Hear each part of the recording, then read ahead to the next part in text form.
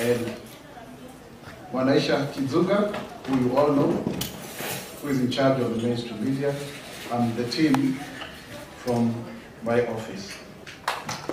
We were appointed on the 4th of October, and we have been taking time to settle down. And today is our first detailed engagement with you in order to brief you on certain issues that affect the Kenyan society from a point of view of government. So I'm going to read a statement, and then thereafter I will call upon you to ask questions. Mwaura will guide us on that, and we hope and believe that we are going to have a very good engagement. Press statement by Honorable Dr. Isaac Mwaura, Government Spokesperson, on the presidential foreign trips, national tree planting, and the cost of living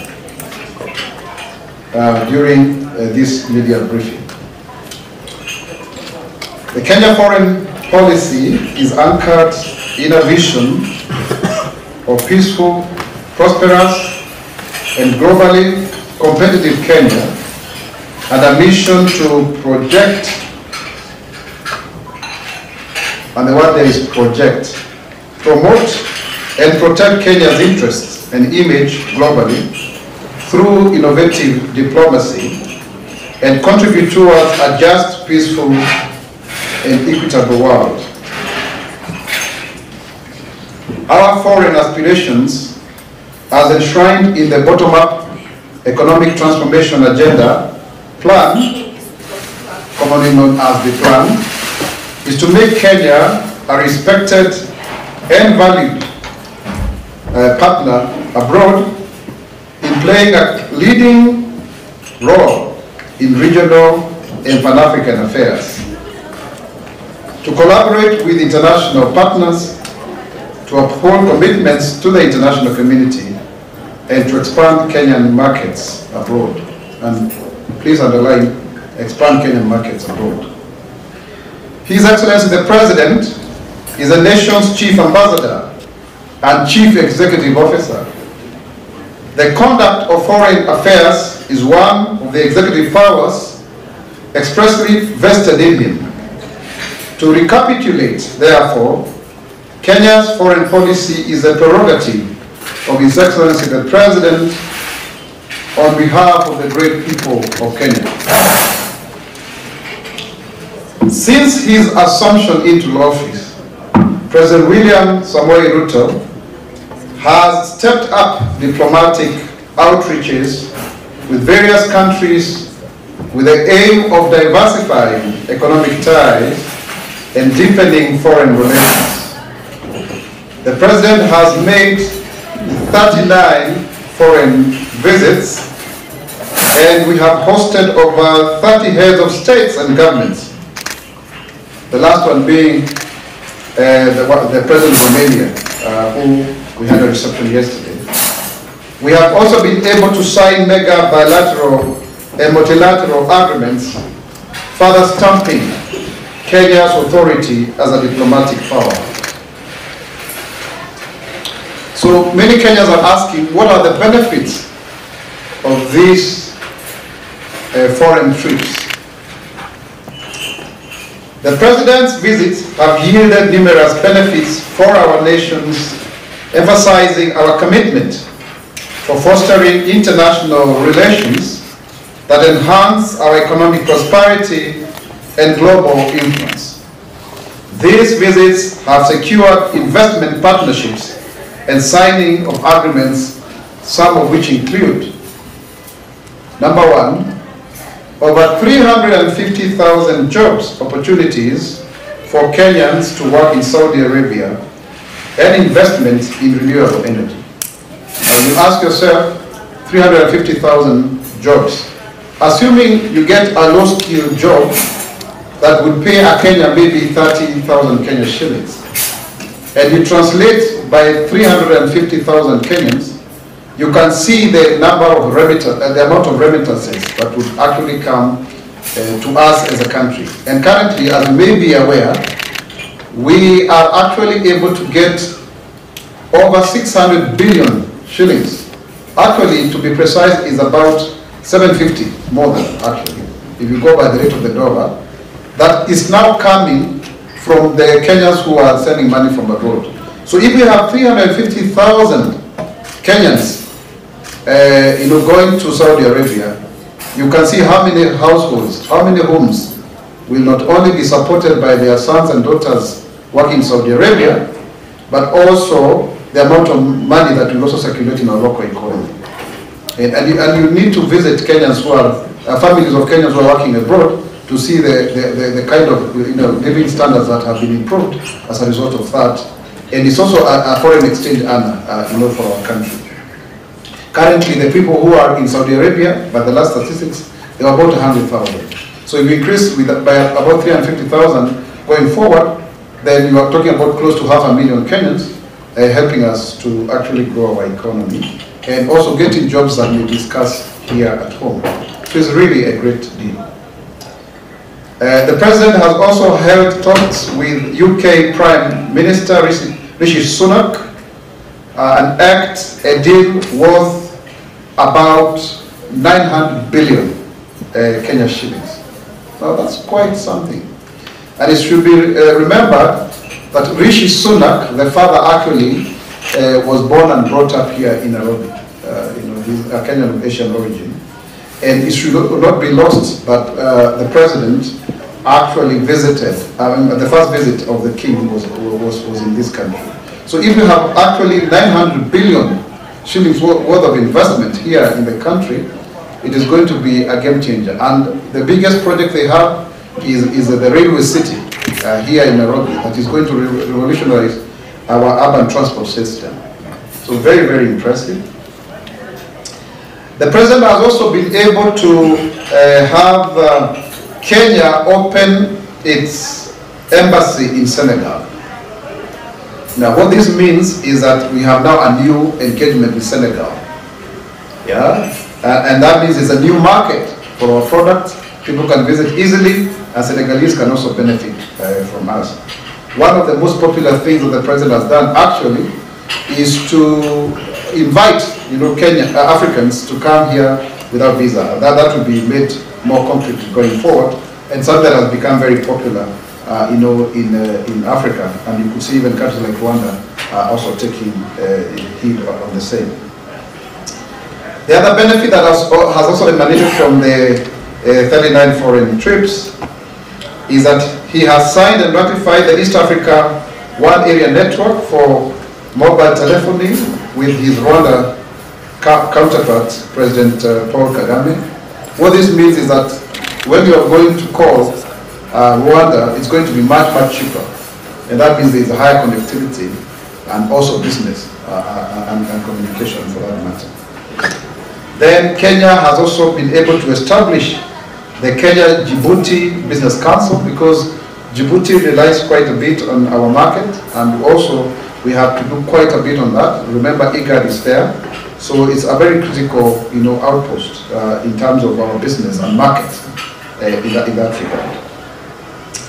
The other issue is that the President has been able to sign various MOUs in trade, investment, energy, ICT, transport, education, security, tourism, culture, agriculture, and the blue economy with the Congo-Brazzaville counterpart, Denis Sassou Nguesso. And one of the good things about it is that now there was a flight that was flying to Brazzaville, but it had stopped. Now it has resumed, and that means then we have more business opportunities. And further to that, he has also opened a resident mission. So there is now a mission in Brazzaville. So we have now proper, diplomatic relations in that regard. The President has also been able to sign another deal, a program the Millennium Challenge Corporation, and this again is going to enable us to have over 900 billion actually, over 9 billion, I beg your pardon, that will really help in terms of getting electric vehicles. And you may ask yourself why this is important. If you change your vehicle from diesel or petrol to electric, you are going to spend only 10% of what you are spending earlier on. So again, the cost of fuel and efficiency is very important, and this is for buses. So we can see how it's going to really revolutionize this space. The president has also held talks with the president of Ukraine, Volodymyr Zelensky, and the whole idea is to have a grain bulk or hub in Mombasa. You'll ask yourself why? Because a lot of wheat is actually imported from this country, so it will actually help Kenya to host the hub and therefore distribute to the rest of East Africa. And of course it will cheapen the costings because of shipping and all of that.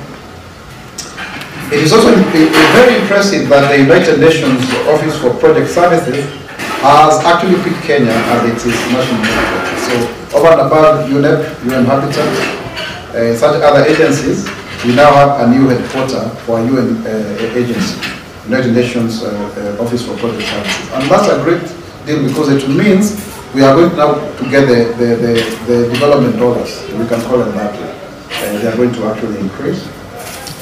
And also, over 129 billion Kenya shillings have been agreed upon by the Development Finance Corporation to fund Kenyan companies, especially the SMEs in agriculture and agribusiness. So again, a lot of money for private equity and private, enterprise financing that was not available before.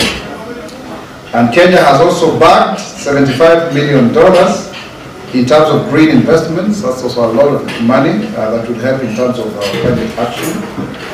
And the Chinese themselves have also signed an MOU, President Xi Jinping, so that there is more market to their 1.4 billion people for our products.